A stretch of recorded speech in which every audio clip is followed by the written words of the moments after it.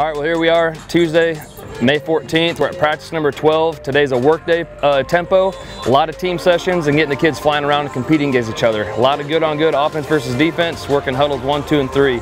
Following this practice, we really got to take care of our kids and their legs. We're gonna get into ice baths.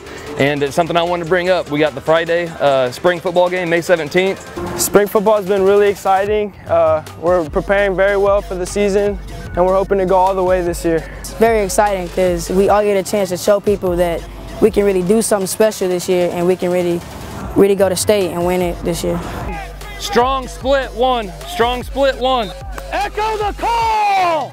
So chum down and hold it, and if it's our blitz, hit it. I'm not snapping the ball, I'm not saying anything. Come down and hit fast.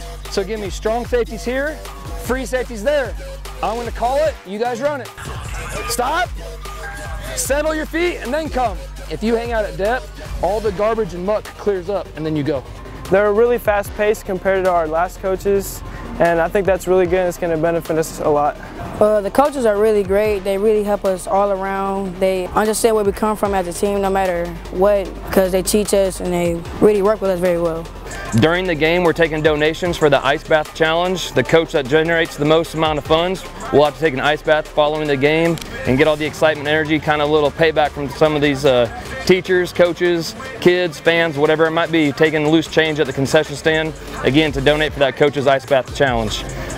The game's Friday after school. We got a big kickball tournament coming up. I hope you're taking part in that. See Coach Walker or Coach Davis in the athletic training room for the form and sign up.